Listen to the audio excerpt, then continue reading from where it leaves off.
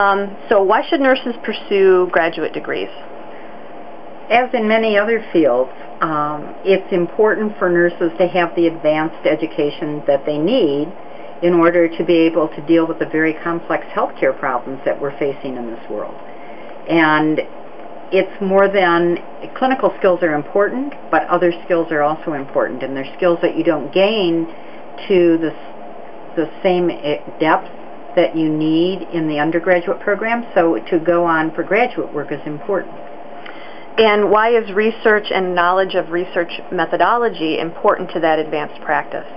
Oh, for a number of reasons. One is advanced evidence-based practice is the word right now. And it's a good and important movement. The problem is we don't have enough evidence to build as a base for much of our practice, not just in nursing, but in healthcare in general. I'm a member of the U.S. Preventive Services Task Force. I've just finished my membership. And we do evidence-based reviews. And it is astounding what we don't have the evidence for. And so we practice sometimes based on our best judgment or based on tradition or based on whatever.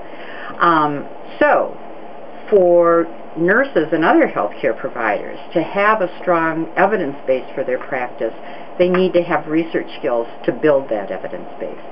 Also, even if you're not going to be a researcher, you have to be a good critical thinker as an advanced practice nurse or as a BSN prepared nurse. And so you need to have the skills to be able to think about how do I go about identifying a question, what the issue is, whether it's in clinical practice, which is a great source of research questions, or if it's in a research course, about how do I go about identifying what the real issue is, what's the problem, what's the heart of the matter here that we have to look at. And then how do I think about it? How do I conceptualize it?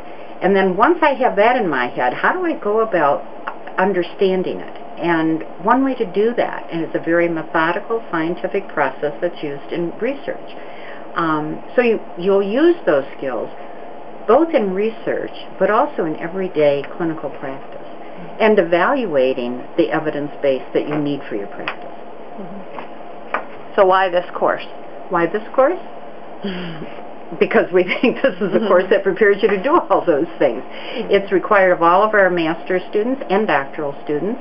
Our undergraduate students also have a research methods course, but this course takes you to another level of understanding of the research process, of being able to critique research, and then being able to understand and evaluate what is the evidence base for your practice. Thank you.